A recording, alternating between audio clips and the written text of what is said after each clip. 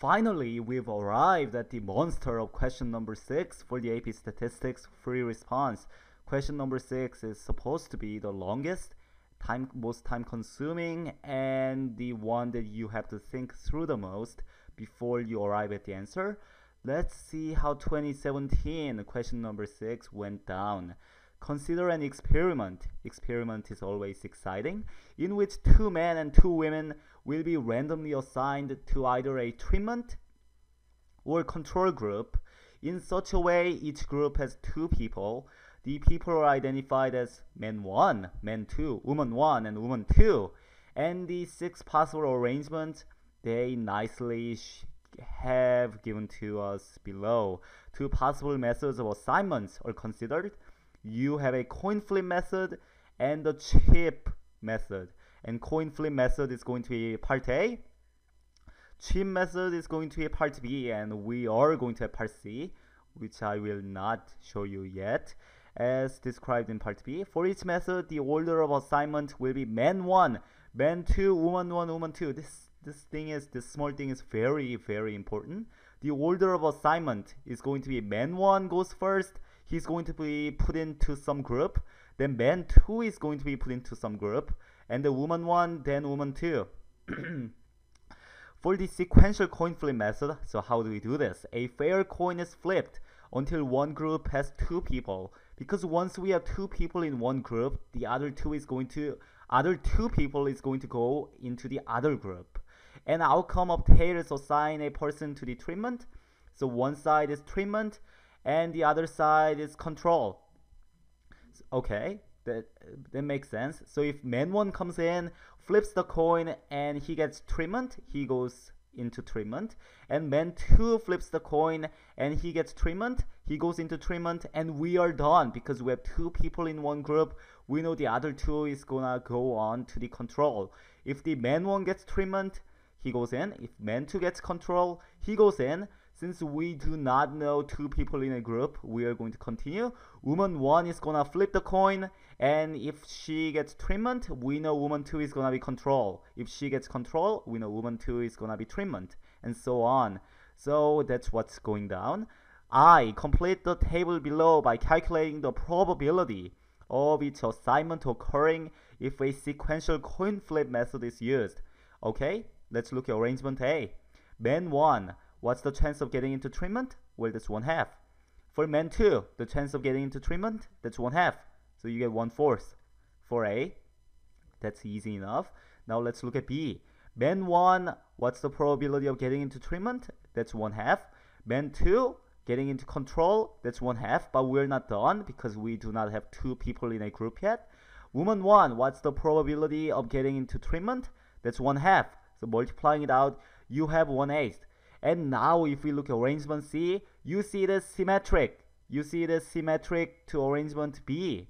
The same thing is happening. Man 1 going into one group, man 2 going into the other, and woman 1 having to decide which one. So C is also going to be 1/8. Assignment D, now you see man 1 and man 2 are going into the same one. This thing is the same case as assignment A. So it's going to be 1/4.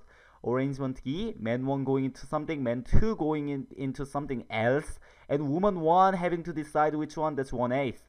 And same for assignment F, that's 1/8.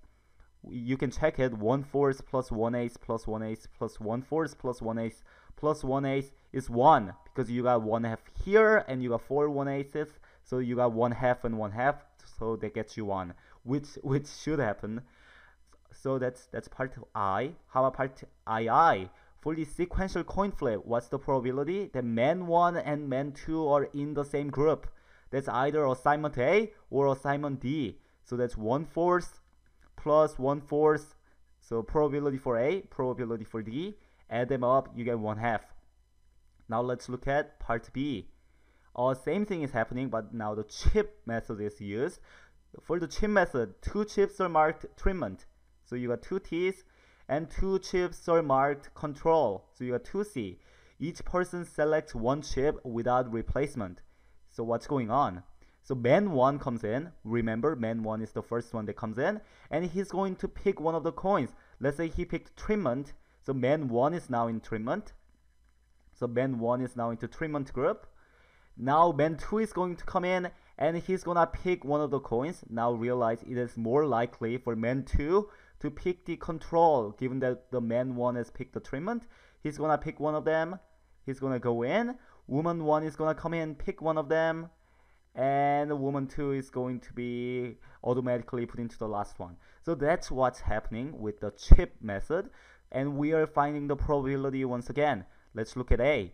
Man 1 has to go into treatment, which means you have 2 out of 4 things to choose, so that's 1/2 for man 1. And man 2 has to go into treatment again, but now out of 3 things, because 1 is gone, you have to pick 1 treatment. So 1/2 times 1/3 gets you 1/6.